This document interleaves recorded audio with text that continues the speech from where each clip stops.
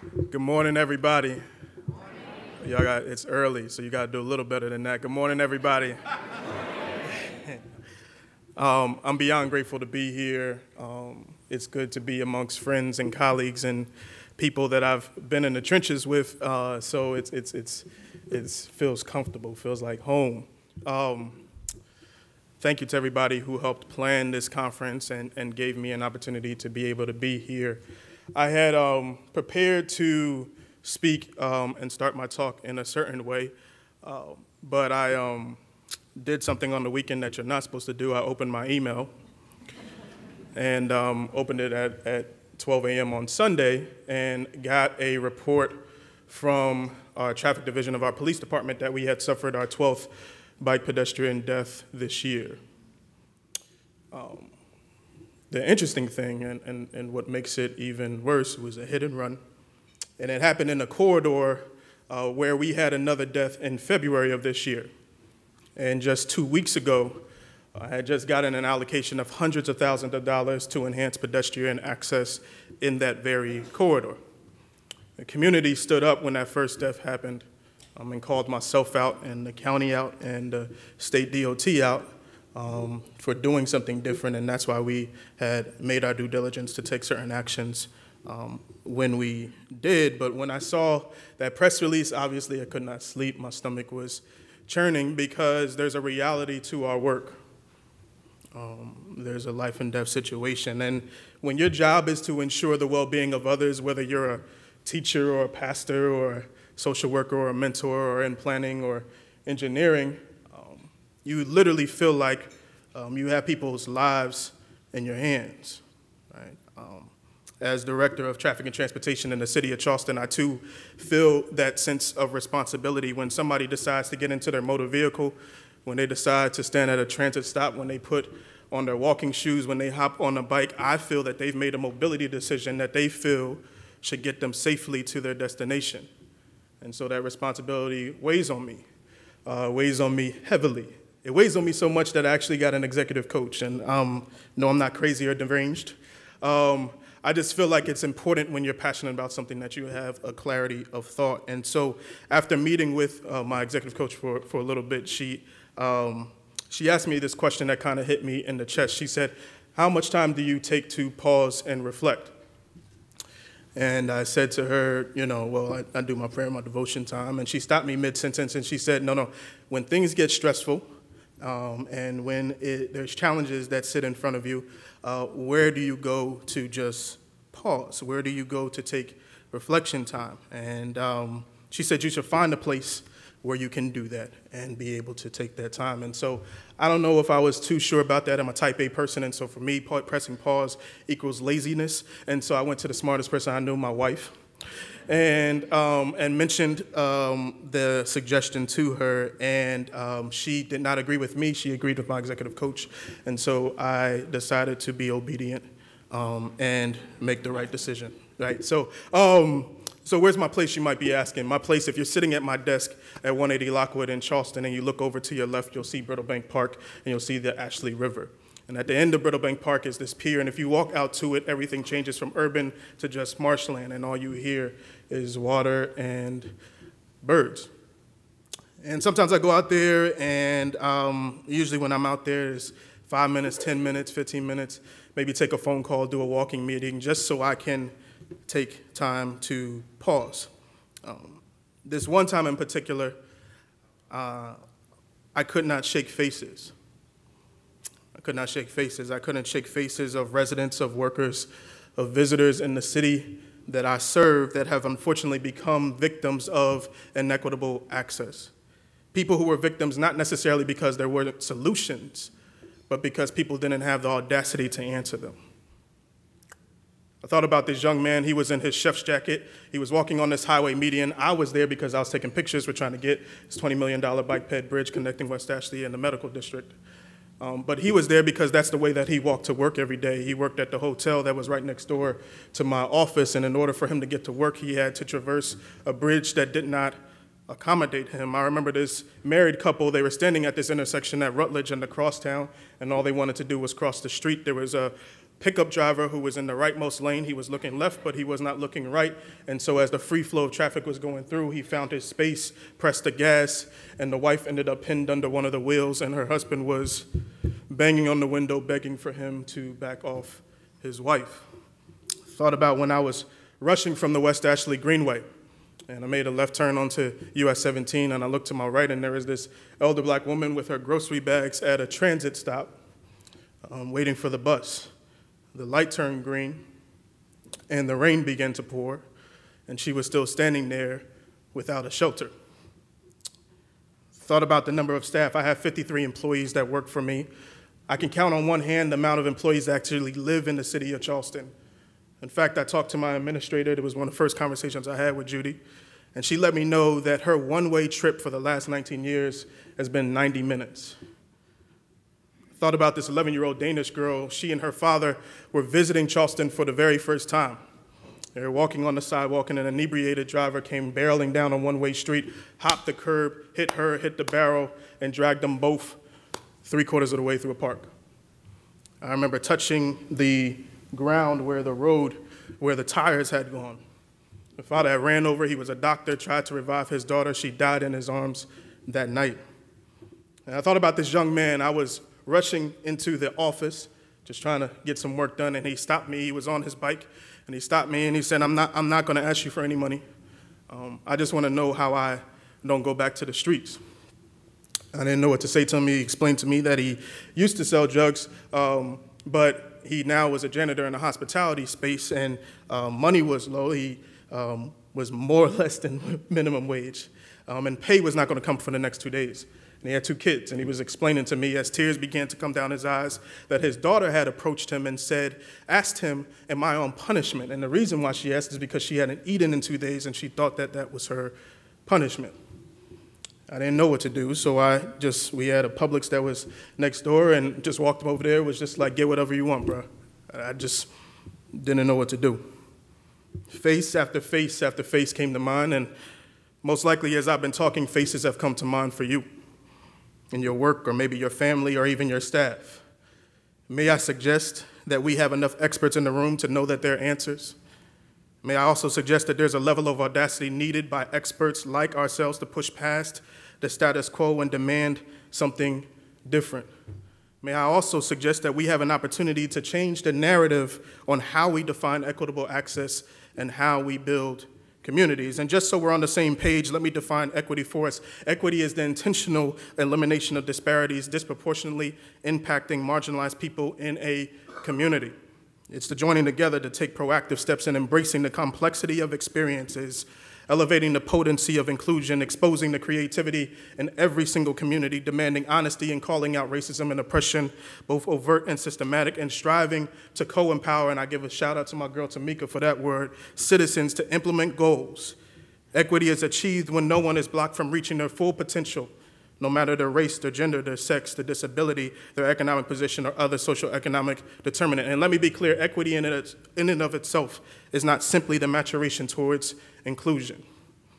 It's a tailored strategy that closes the gap between opportunity and access, ultimately eliminating privilege. We have a history of transportation being purposefully done in an unapologetic way to exacerbate inequity, and that has to change.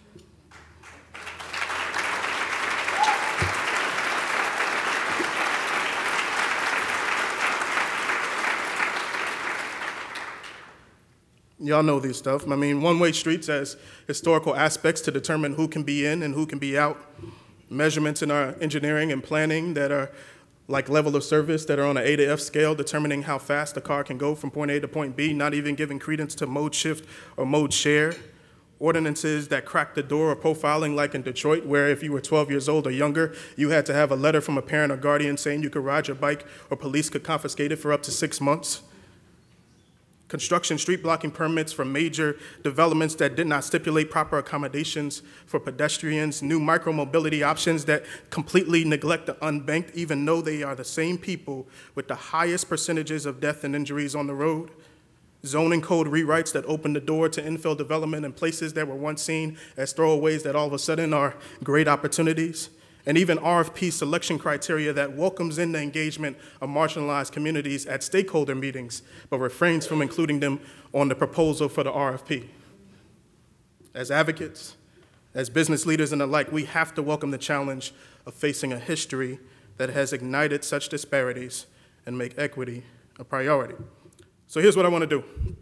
I think we can collectively agree to this. We in our work have this obligation to ensure the well-being of others. And I think we all can agree to that. And so I want to just use the time that I have to kind of talk about what those challenges are, right? Because I'm not just talking to you, I'm talking to myself, right? I haven't perfected this in the least. So in order to begin this journey, we have to admit something that for some is a challenge, but let's walk through this real quick, and I think there's some questions after this so we could talk about it too. When it comes to place, we have to acknowledge that history that's purposeful in its promotion of inequity. In other words, we can't just skip over blatant attempts to dictate the who, the when, the what, and the how communities were formed and sustained if we have the intention of ensuring the benefit of all. We have to give that acknowledgement. It may make sense if I just contextualize this in examples of cities, so I'll use a city that's been in the news recently that I've worked in since people want to talk about the city of Baltimore but give no credence to the why, and a city that I currently serve, Charleston, South Carolina. So 4 years ago, I got a phone call from a friend of mine who is in the entertainment industry, and he called me and said, "Have you heard the name Freddie Gray?" And I told him no. And he went on to explain that a young man had been killed in police custody, and that the community was in an uproar. We need to do something. I was like, cool, I'm down. Whatever you want to do, I'm down. And long story short, we connected with some local organizations that had their ears to the ground in Baltimore, specifically in the Northmount area, the Gilmore homes where Freddie Gray was from, and raised $20,000, and we're going to do distributions right in the community. And so when we got there, we saw, many times when you talk about these communities, you talk about the plight and otherwise, but what I want to emphasize is the threads of community that we saw that were common no matter what community you were in. Walking down the street and giving the head nod of good morning, people on the stoop on the porch cooking chicken wings, asking us if we wanted a few. Even a couple young boys, maybe 10 or 11 years old, all on their bikes who actually showed us where the mural was where we were going to do the distribution. And so when we got there, we're interacting with the community and just serving in the best way we know how. And behind us was this amazing organization that worked with youth specifically on art. And the question that was being asked to the kids was, how do you define community? And so they had their chalk and they had their asphalt and they were going at it and making it happen, and all these kids doing these drawings. And I looked down and I'm like, I want to see what they're doing. And I see this one little girl, she might have been 8 years old. And I realized I was standing right in the middle of her picture. So I backed up, sorry, baby girl, let's see what you got going on. And when I looked, I was frightened. I was frightened. She had drawn 3 figures, presumably dead, with the names Mike Brown, Trayvon Martin, and Freddie Gray on them. What frightened me was that when she was asked to describe community, all she could think about was death.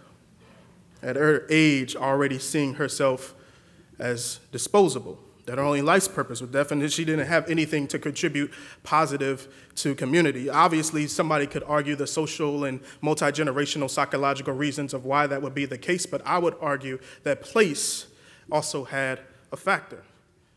And obviously, because I'm a nerd and I want to find out about these things more, I started asking myself these questions, like how many of these people are faces in our data and how many of them are missing?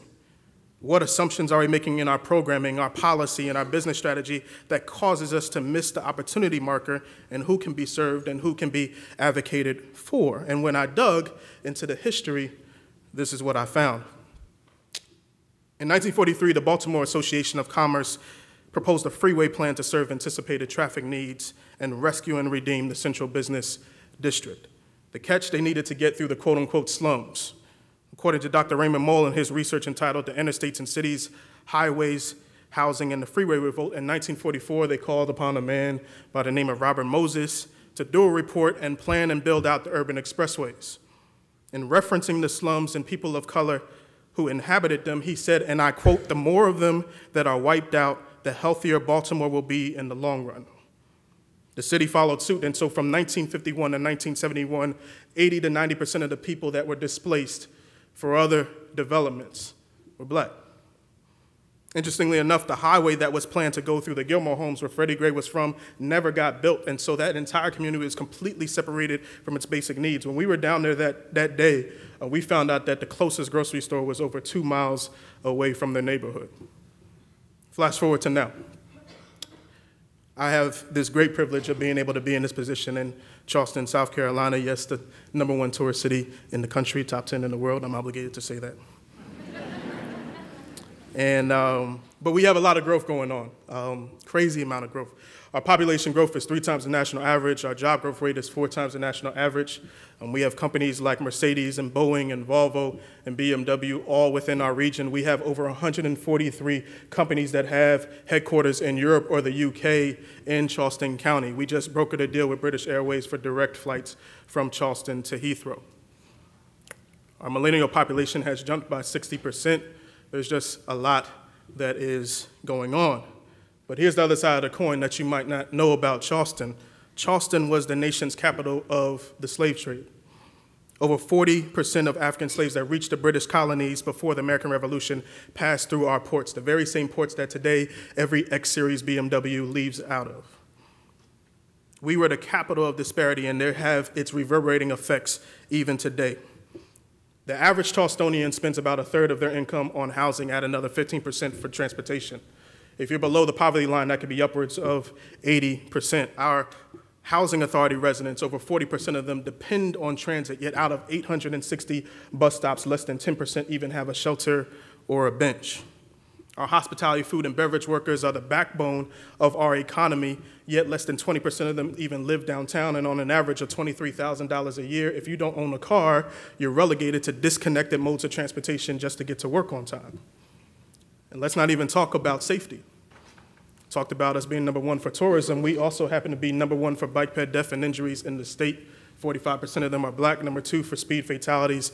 #5 for DUIs. We have a higher pedestrian death index than New York, Chicago, LA, DC, and the city we're sitting in right now. The fact of the matter is our infrastructure hasn't matched up to our immense growth, and everyday folk are being left behind. As most of us in here know, to talk about transportation is to admit, like many other places, that ownership of a motor vehicle was a ticket into economic vitality. The ownership meant that you had access, and that access afforded you certain rights and privileges. And that didn't mean that other modes weren't recognized, but slowly and surely it's been the individual motor vehicle that has reigned supreme.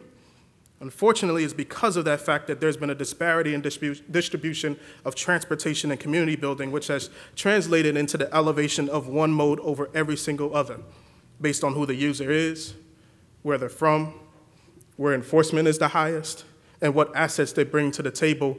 And our history shows that. When we begin to acknowledge a history that was purposeful in its promotion of inequity, we begin to see systems and practices that show equity and inequity constantly jockeying for position. All systems have structure, and those structures matter.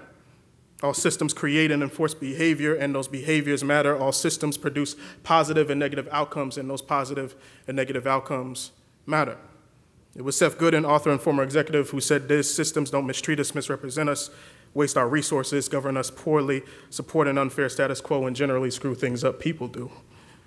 Daniela Meadows, in her book, Thinking in Systems of Premier, said, if you define a goal of a society as gross domestic product, that's all it will produce, gross domestic product. It will not produce welfare, equity, justice, or efficiency unless you define a goal and regularly measure and report the state of welfare, equity, justice, or efficiency. And MLK did not mince words when he said to accept passively an unjust system is to cooperate with that system. So let me poll the room real quick, make sure y'all still awake. How many system changes do we have in the room? Okay, all right. How many people believe that they're playing a part in disrupting the norm? Oh, man.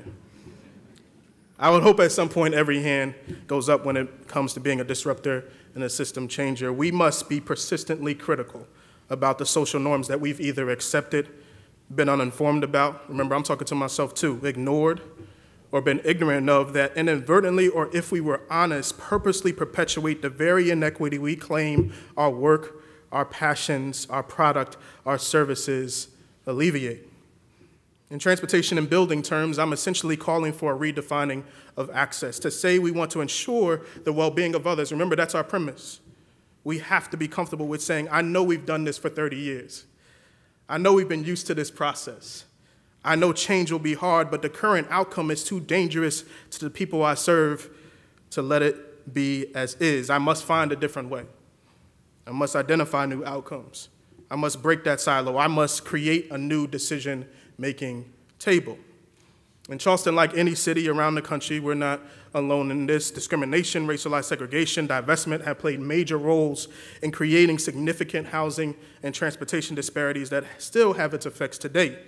It's imperative that our vision of this work, that both you and I do together, does not perpetuate those inequities by treating mobility, livability, and safety as optional or inaccessible. It's important to recognize not only the opportunities to envision a new community building effort for all citizens, but also to face the challenges that presently exist. We have to be comfortable not just with the what, because we focus on that a lot, but we also have to be conscious of the who. Who benefits from the change? Who's a part of the process? And unfortunately, who gets left behind? In order to do that, we have to be comfortable with offering our transportation solutions, our community building solutions within the context of people's lived experiences, especially for those on the fringes who are often forgotten, but statistically more prone to be in need of a new vision of community. So check it out. I know part of my responsibility is to give the how, and I've said it multiple times already during this talk, but I'm wrestling through these things too, but I don't think that we're just supposed to talk at you. I think we're supposed to give you a little homework too. So I'm going to hit you with a couple of different things, and you might want to grab your pen, a couple of questions for you to consider during this conference or as you go on about your work. First question, what is missing from your definition of for all? Who is not in this room from your company, your organization, or community that needs to be a part of this conversation? Have you institutionalized equity at your company or organization, or have you just hired or partnered with it?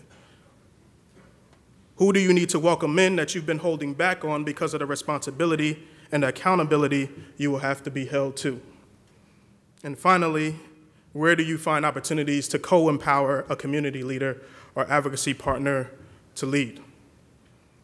A few years ago, Brookings Metropolitan Policy Program did the study of the nation's top 100 metropolitan cities, and they found that over 2/3 of everyday Americans are dealing with multiple inequities at the same time, right? So that's 29 million Americans that don't have access to healthy food, 1 million, for those in the urban area within 1 mile radius, in a rural area within 10 miles. One of the top 5 reasons parents and guardians don't even allow their kids out to walk and bike is because of crime and violence. 1/3 of our U.S. schools that are in pollution danger zones, 1/4 of healthcare costs directly related to obesity and lack of active moving and active living. And 30% of people who have disabilities identifying transportation as their primary factor that's preventing them from being able to have proper healthcare. Though admittedly, I'm biased, and I think we all are in here, but I do believe that transportation is the common denominator for how we address the communities that we want to build, and that transportation can be offered as a part of that solution within that complexity. Basically, if people don't live their lives in silos, why should our solutions be? Right. Give you a couple quotes from our 2 last secretaries. Ray LaHood, he said this when he was defining livability. Livability means being able to take your kids to school, to go to work, to see a doctor, to drop by the grocery store or the post office, go out to dinner and a movie, to play with your kids at the park, all without having to get in your car. Livability means building the communities that help Americans live the lives they want to live, whether those communities are urban centers, small towns, or rural areas. And LaHood's successor, Anthony Fox, who had the honor of serving, said this in 2016, transportation serves a functional purpose as it connects people to jobs and economic opportunity, education, healthcare, and other services. But transportation's importance as a tool of social engineering has been under-examined.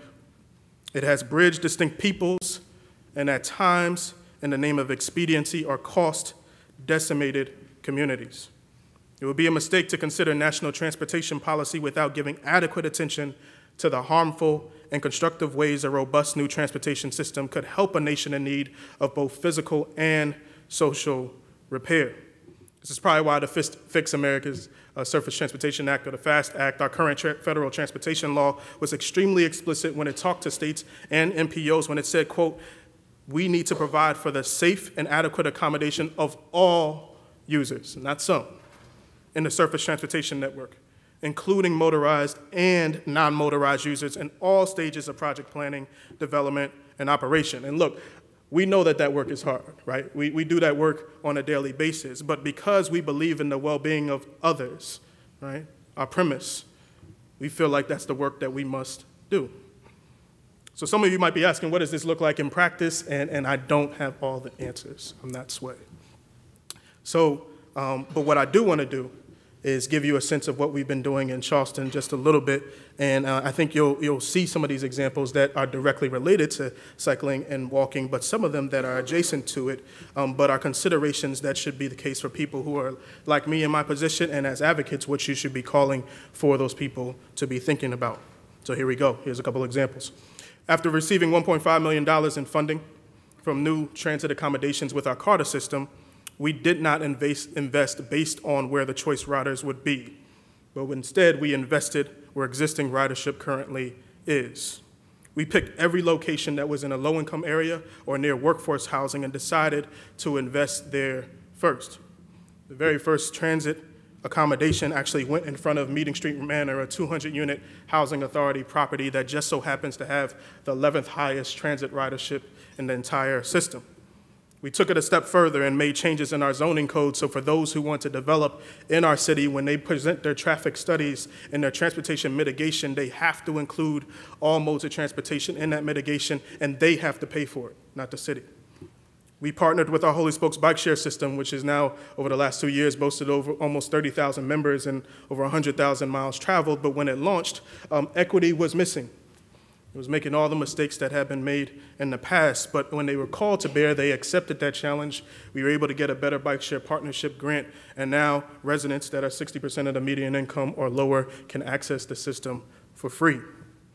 We worked with our county sales tax representatives and our state DOT engineers and received our resurfacing list early so we could push the prioritization of neglected streets in areas that are most vulnerable. When we were told no on a tactical urbanism project on Brigade Street, what's seen over 20 accidents in the last 3 years, we decided to use our TIF money, our tax increment funding, and go back to the state DOT and say this was a priority, and hopefully in the first quarter of 2020, we'll be introducing our first protected bike infrastructure in the city's history. Recognizing the need for more creative workforce development in our department, we decided to reorganize my entire DOT, prioritizing pipelining for new workers and new people who want to be engaged in the process. So we partnered with our Chamber of Commerce and our Trident Technical University to make sure that high school students for 2 years can be able to get their associate's degree and work at our department with the potential of being able to be hired on. And when we saw no diversity whatsoever in our on-call contracts, I canceled it. Yes, I canceled it. Rewrote the entire scope, changed the scoring criteria so we could increase the emphasis on minority, women, and veteran-owned businesses being able to have an equal footing in the opportunities to help build the communities that we care so much about. If we're serious about changing the system, then we have to admit to ourselves that it's not just enough to sign on to a document. It's not enough to put money to a cause. It's not even enough to meet your women or people of color quota. Changing the system requires graduating from just embracing equity as a word and instead infusing it into our strategic plans, our contract negotiations, our hiring practices, and our decision-making tables. It demands that we embrace the title of catalyst and use our places of influence to unapologetically rip down the no trespassing signs that have erected over time. As we come to the end of our journey, come to our question process. Last piece. Changing the system doesn't have specific qualifications, just a willingness to be a part of the shift. I'm going to say that again. Changing the system does not have specific qualifications, just a willingness to be a part of the shift. I know with much that I've said that whether you felt challenged or encouraged, it's easy to lift up what you don't have, what you've never experienced. what you don't yet understand as disqualifications for being engaged, but you know and I know that history has shown over and over and over again that it was the most unqualified people who were the ones to bring what they did not have to the table, move it to the side, and bring what they did have to make the necessary change. Let me give you a good Chucktown, that's what we call Charleston, example. If you go to the National African American Museum in DC and you go to, I think it's the 3rd floor, you'll see a door to a Volkswagen van owned by a man named Esau Jenkins. In 1945, Esau Jenkins lived on Johns Island, which is to the left of the peninsula. Most people, when they come to Charleston, they come downtown to the historic district and don't know that there's 5 other areas of the city. And so he and his wife owned a farm, and one of the things that they realized was that some of their colleagues, some of their kids, didn't have ease of access to the peninsula, to work, to school, or otherwise. And so he pulled his funds together, got a few Volkswagen vans, and started transporting folk back and forth between Johns Island and the peninsula. Here's the other piece that he did.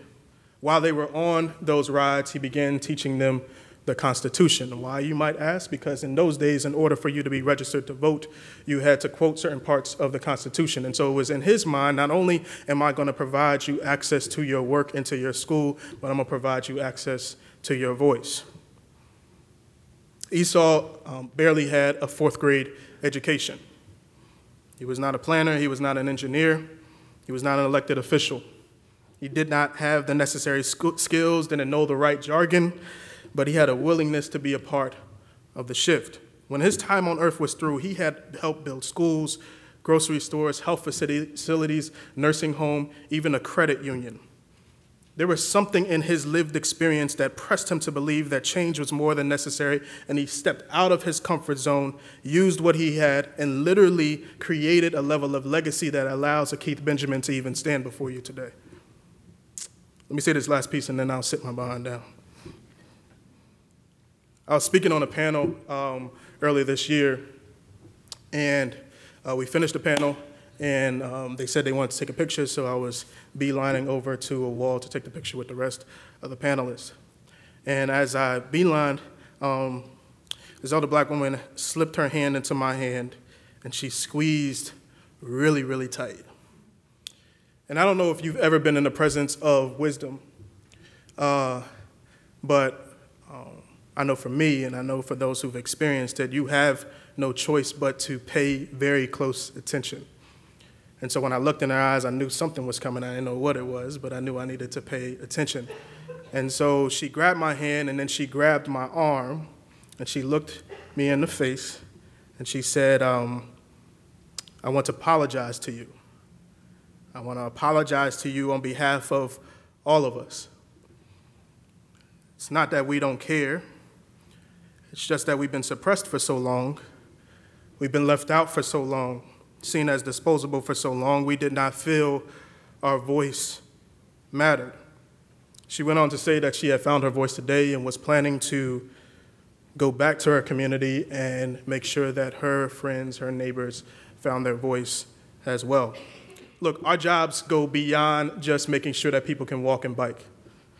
Our work is not just paving roads, it's not just signal timing or measuring traffic counts or regional planning or painting crosswalks. We are in the business of building community. We are in the business of writing new narratives on what access and opportunity look like. We have people and need people who have their hearts and their minds focused on acknowledging the mistakes of our history, finding solutions at the intersections, graduating from equity just being sprinkles to it being a priority in every social structure we build, and never allowing what we don't have to prevent us from embracing what we can do.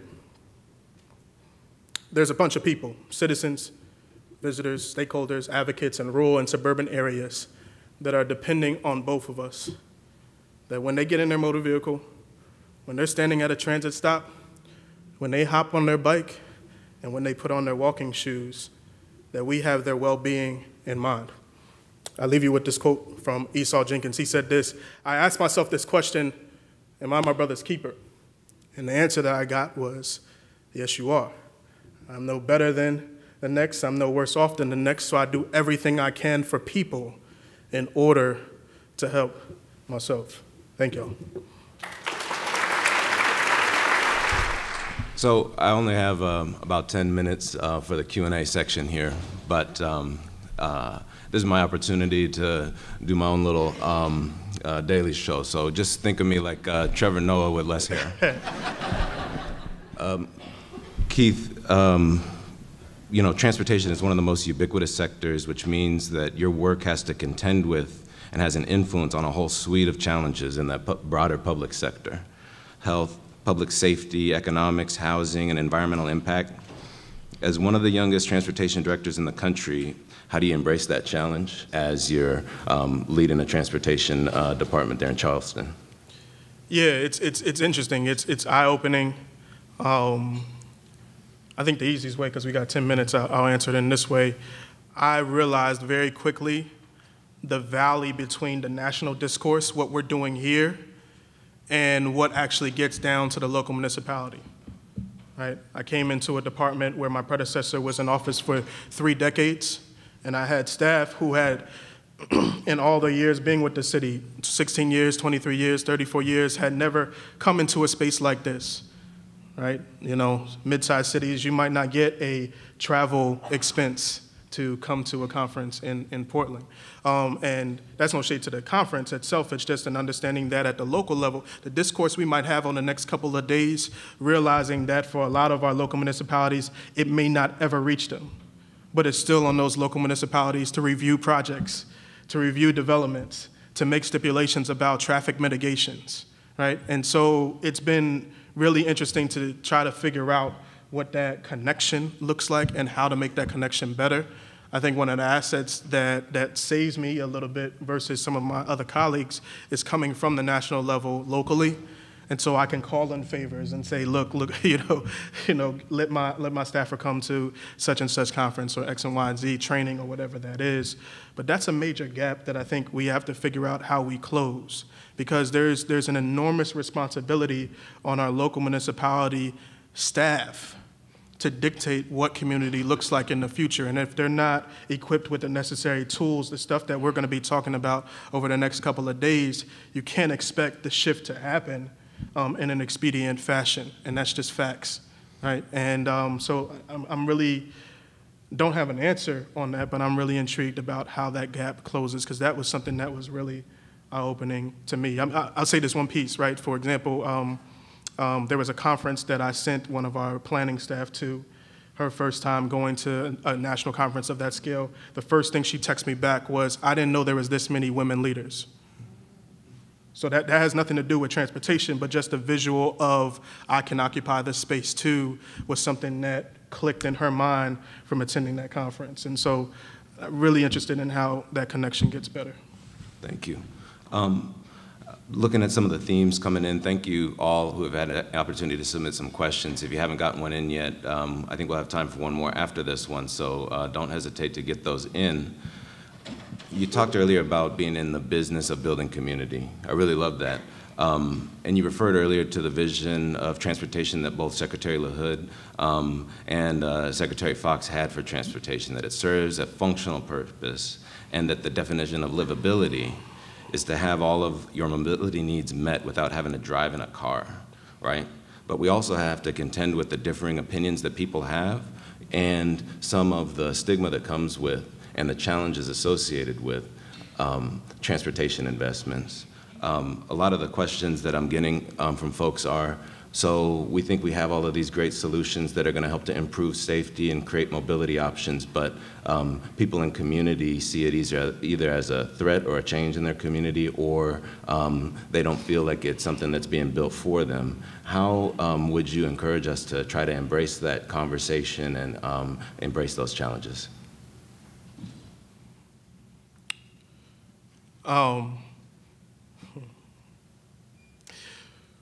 We have to be okay with dealing with the complexities that we claim is not in our expertise area. Right. Right? You drop in the community, we want better walking here, we want better biking here. Well, somebody just got shot on Hanover Street 5 times. So we have a safety issue. What you gonna do about that? Right. And so how do you take the work that you're passionate about and contextualize it within what that community is dealing with, right? And what they're trying to figure out, right? One of the interesting things, we have, you have the peninsula, you have West Ashley, Johns and James Island, and then Daniel Island. West Ashley is very suburban in context, has the vast majority of our population. Over 84% of those citizens leave their home every day, leave West Ashley in their individual car to go to work, drop their kid off at school every single day. Yet when we did this major planning process for what West Ashley will look like for the future, over 60% of them said that they would choose another mode of transportation if it was connected, if it was affordable, if it was reliable, if it was safe, right? So the opportunity for change is there. How do we contextualize it, right? It's not necessarily just a come to Jesus moment. It's more of how does this make sense for me in my daily work, right? And the needs that I have. And why, how and why would that make sense? And I don't think we do enough contextualization. We jump right to what we're immediately passionate about and why it makes sense for us, and not necessarily why it makes sense for those other individuals. And what context does that need to be in? For some folk, it might be a matter of connection of modes of travel, right? I might drive to this particular location, but then I might get on bike share to get the last mile, right? I might take transit and express in, but as I make my daily moves throughout the urban core that I'm in, I usually walk to them or otherwise, and so that's what matters to me, right? I think our context has to be more broad and more accepting of the different nuances of how walking and biking can be infused into people's daily lives. That's great. We got time for one more? Yes? Wonderful. A question here that gets into measurement. Any best practices or resources you've seen to measure racial equity outcomes that go beyond infrastructure investments? How have you gotten management support to adopt and incorporate such measurements? You know, I guess because you're the transportation director, you just tell them what to do, right? Facts. Facts. But could you talk about kind of the most impactful or relevant measures when it comes to things beyond lane miles or the number of this, that, or the other transportation measures? How are you embracing that and or pursuing those measures? So I think I'll give three pieces to that. One is figuring out how to navigate within the existing system. One of the things that does trouble me is sometimes a lot of our examples around biking and walking are in places that don't have the circumstances that somebody in the South has, right? I'm in a state that's fourth in the country in the amount of roads that are owned by the state DOT. I'm also in a state where legislation says that a local municipality can't do its own tax, so I'm dependent on the county for our sales tax funds that go towards infrastructure.